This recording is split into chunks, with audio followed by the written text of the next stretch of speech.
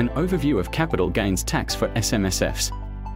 If you're the trustee of a self-managed super fund, SMSF, it's important to understand how your fund's returns may be affected by capital gains tax. Here's an overview of how it works.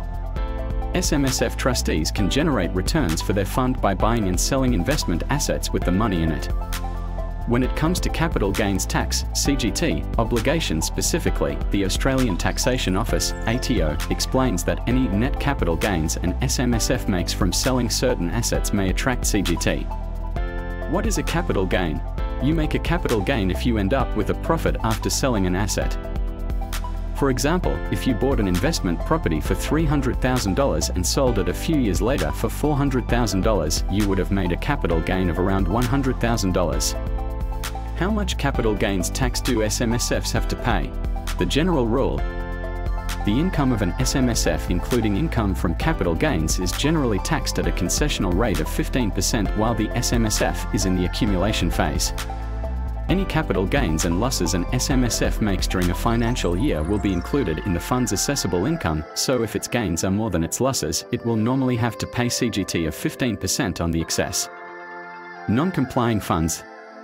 The ATO warns that non-complying SMSFs, those that fail to meet their legal obligations, are not eligible for concessional tax treatment, so they will have to pay a much higher tax rate on all their assessable income, including from capital gains. The 1/3 discount rule.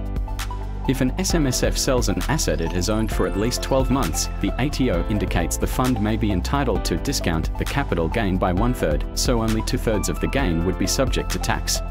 CGT exemptions for SMSFs. An SMSF may qualify for further tax concessions or exemptions, depending on its members' circumstances. If any members of an SMSF have entered the retirement phase, i.e. the SMSF has started paying them a retirement income stream, then the SMSF may pay even less CGT according to the ATO. If you're an SMSF trustee considering whether to sell an asset for a capital gain, then it could be worth considering the rules around these concessions and exemptions carefully. The interaction between CGT and SMSFs is a highly complex area of Australia's super system.